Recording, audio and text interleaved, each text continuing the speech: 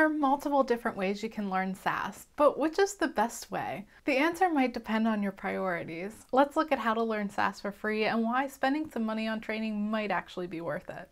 Hi, I'm Jen. I help people build analytics skills and careers. You can always find great resources down in the video description. There aren't quite as many options for learning SAS as there are for learning a lot of other data analytics languages and tools.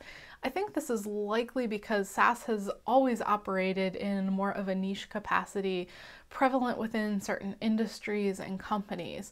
They're a fantastic software, but because they're not open source and they're not as widely used as some other tools, it just doesn't make as much sense for everybody to prioritize them.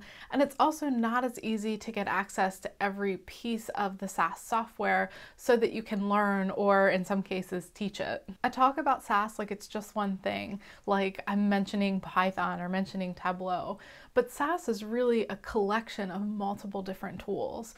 There's the base SAS programming language if you want to write exclusively in code.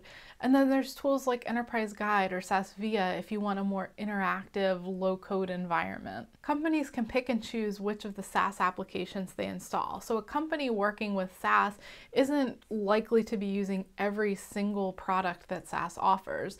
They're likely using a subset of the different tools that are available within the SAS environment, the SAS scope. Some analysts use SAS just like you would any other programming language for analytics.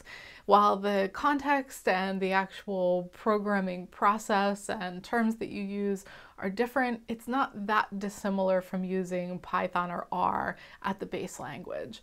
But SAS also offers some fantastic GUIs, or graphical user interfaces, in the form of Enterprise Guide, SAS Via, and then some of their other tools are hybrids of programming and potential for no code in their application. You can start anywhere you'd like with learning SAS, but if you're completely new to SAS, you may find SAS Enterprise Guide or SAS Via easier to learn because they're a lower code, no code option.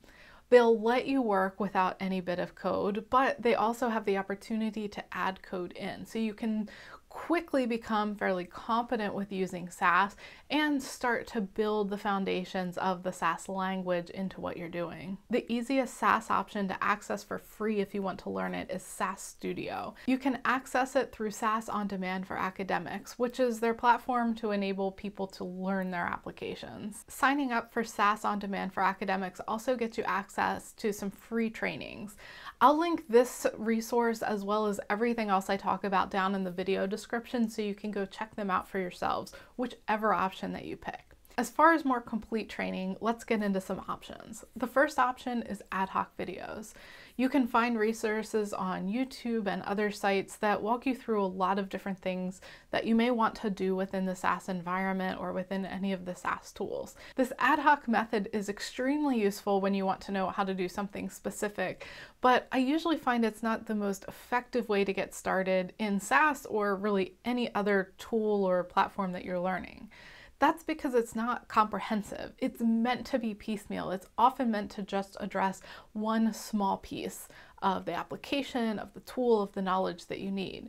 So while it's a fantastic resource and you could use this as your exclusive way of learning, it's usually going to involve a lot more time and likely missing out on some things you learn in a more structured training. However, it's also free, which is really appealing to a lot of people. Option 2 is online courses for the language, and we'll get into some of the tools in a moment. If you're interested in learning the SAS language for programming, I recommend starting out with Coursera's SAS Programmer sequence of courses. These are multiple courses put together by SAS themselves and available on the Coursera platform. This program gets you started in programming with base SAS and assumes that you have no prior exposure or experience with the SAS language. If you're more interested in learning some of the SAS tools than in learning just the SAS language, then online trainings from SAS themselves are a good option. They offer a variety of courses for free, and then quite a number, most of their trainings are paid, usually with the flexibility to do them on demand, live, and sometimes on site, though that's been more limited as of late for obvious reasons. Option 4 for learning SAS is using a book. There are dozens, maybe even hundreds of different resources available, books available on SAS, ranging from just the language up to any of the different applications that they have involved.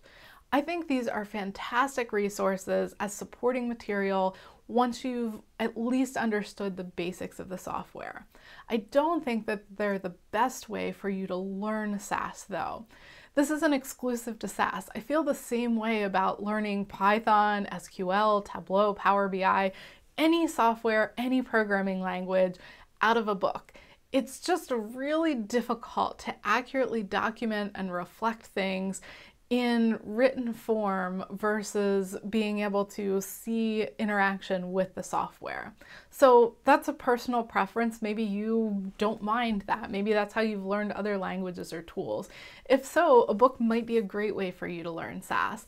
Personally, I prefer them as great reference material to have on hand that I can reference back once I really understand the basic function, can at least do the majority of a basic application of skills within a particular language or within a particular tool. Option 5 is SAS Academy for Data Science. This is the most expensive single option that we'll talk about, but it's also more comprehensive than any of the other options. SAS recently launched their Academy for Data Science. You can choose from 3 specialties within the SAS Academy for Data Science: Data Curation Professional, Advanced Analytics Professional, and AI and Machine Learning Professional. Whichever path you choose, you get 1 year of access to the training, which gives you access to a particular set of courses tailored to each of these subject areas, as well as access to a certain number of certifications, again, ranging a bit depending on which option you choose.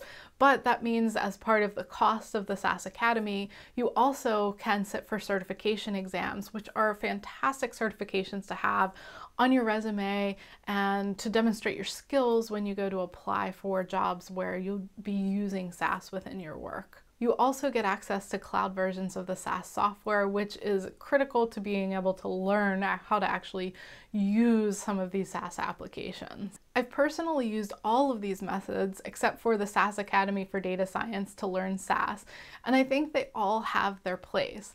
I prefer a more formal training to start learning a language or tool, but then books and free videos are excellent resources when I would just want to know how to do something in particular, or I need a reference guide in general.